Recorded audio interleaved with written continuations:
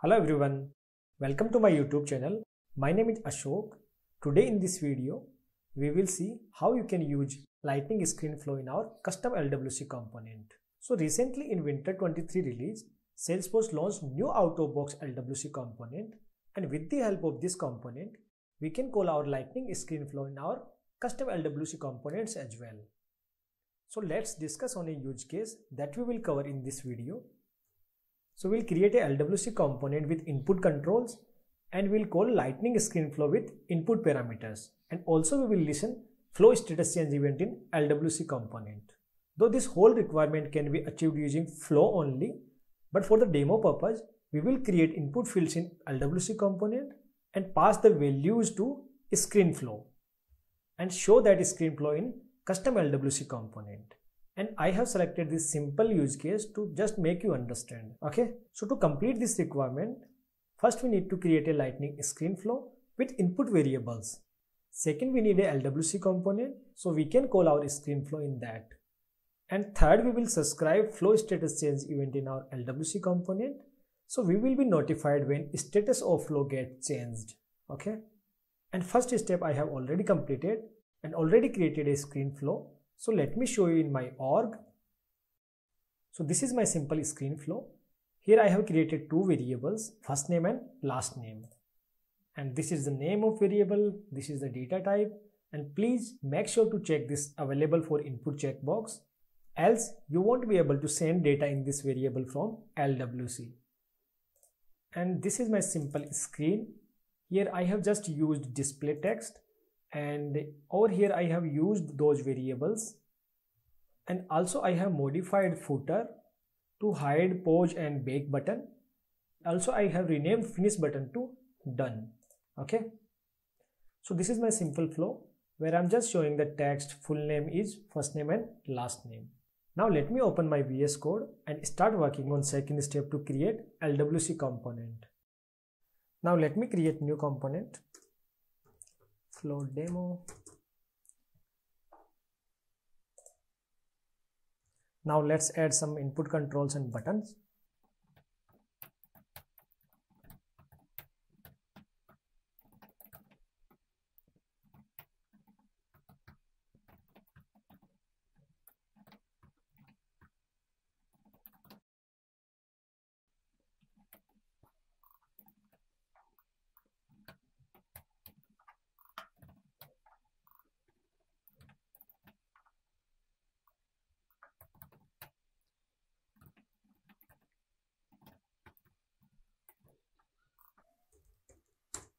Now I have created two input controls, first name and last name, and I have added a class to add some margin. And here I have added a data attribute, so I can access this in JavaScript to get the value. And this is my button, and this is the click handler of button. So let me implement this click handler in JavaScript file.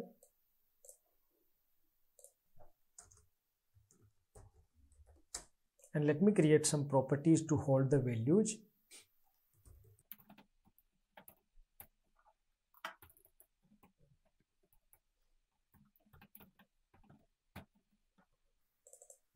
And now let me read text box values over here in JavaScript and assign them into these properties.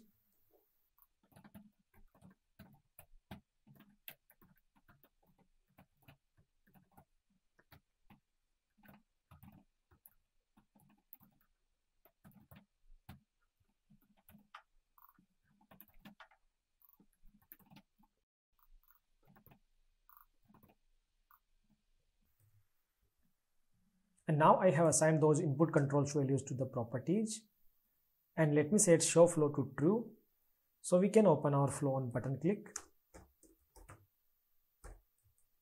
Now let me come back to HTML file and add the flow.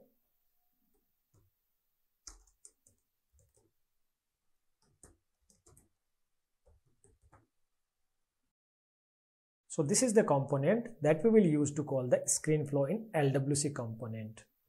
Over here, we need to pass flow API name. So let me type here.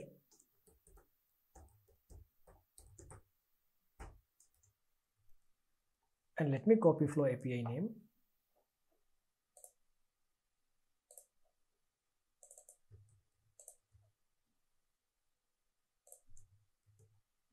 So this is very simple, like we can just use this lightning flow component and we just need to pass the flow API name.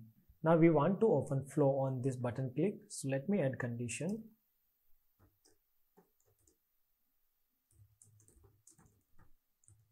So till now we have created input controls, we have created a button, and also we have created a click handler of that button.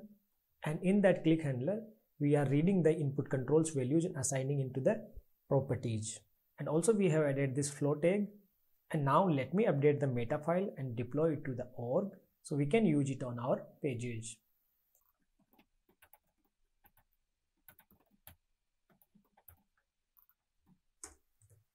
So I have defined is exposed true and targets home page and app page. Now let me deploy it.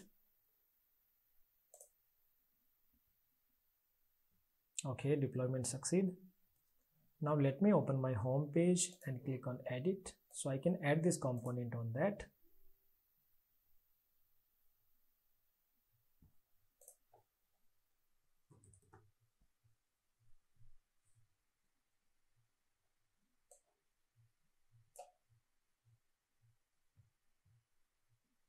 So I have added my component here. Let me click on save. Let me go back. Okay, now we can see our component here. So let me type anything and click on this button. Okay, so now we can see flow here in the LWC component, but we are not able to see the first name and last name. So for that, we need to pass them from LWC component. So let me come back to my LWC component and let me create an array over here because we can pass variables as an array. So let me declare an array flow variables and let me add the values over here, and this will be an object array. So let me quickly add.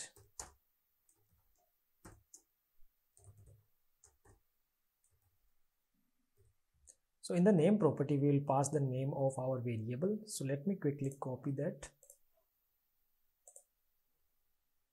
Oh, there is a spelling mistake, but no worries.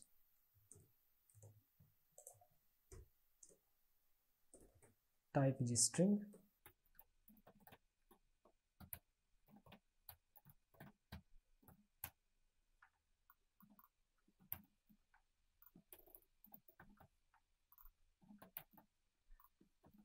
So this is how I have declared an array, and I have assigned variables with data type and value. Now let me pass this variable array to flow.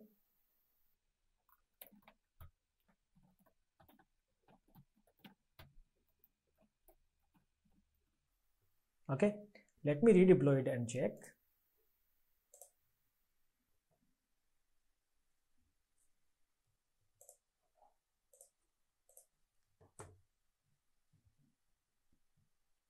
Now let me check it again.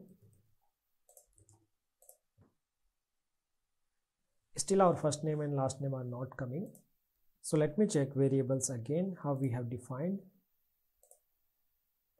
This is correct. This is also correct. This should be flow. By mistake I have written data.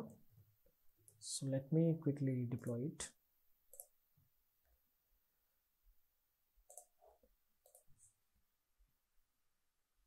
Now let me check it again.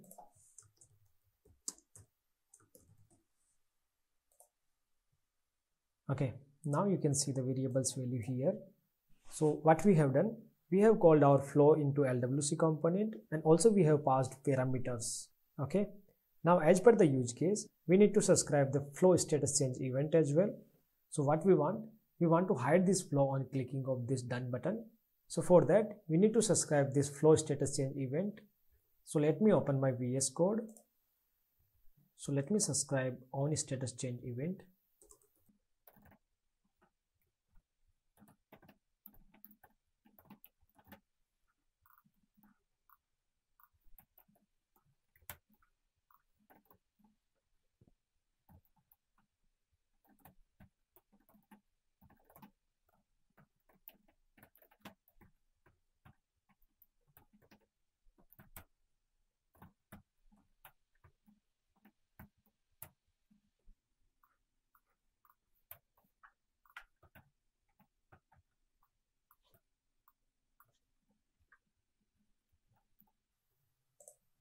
Okay, so I have done with the changes. So let me explain to you. So I have registered this event over here. So whenever the flow status will get changed, then this handler method will get called, and I have implemented this handler method in our JS file. And over here I'm just checking the status. This should be detail, I guess.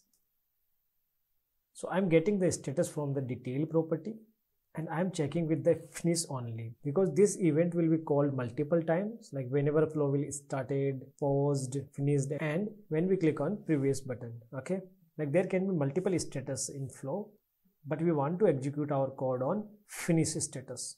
Okay, and what I'm going to do over here, I'm just assigning false in show flow property, and here I'm just making our controls empty. So now let me quickly save it and deploy it.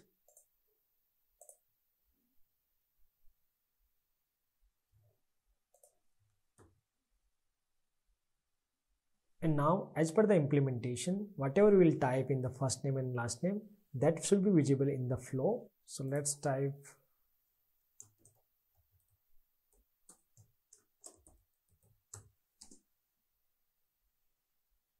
okay. So we can see here hello world, and we want to hide this flow on this button click. So let me click on this. Okay, so we are done with our requirement. Now let me show you again what we have done. So we have created a custom LWC component, and we have used this lightning flow element over here, and we have passed flow API name, and we have passed input parameters, and also we have subscribed flow status change event over here.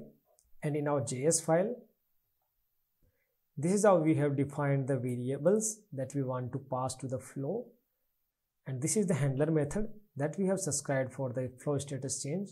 And over here we are just changing the property value, and we are just making controls empty. Okay, so that's it for this video, and I'll upload this component on my GitHub and paste link into the description, and if required then you can check out from there.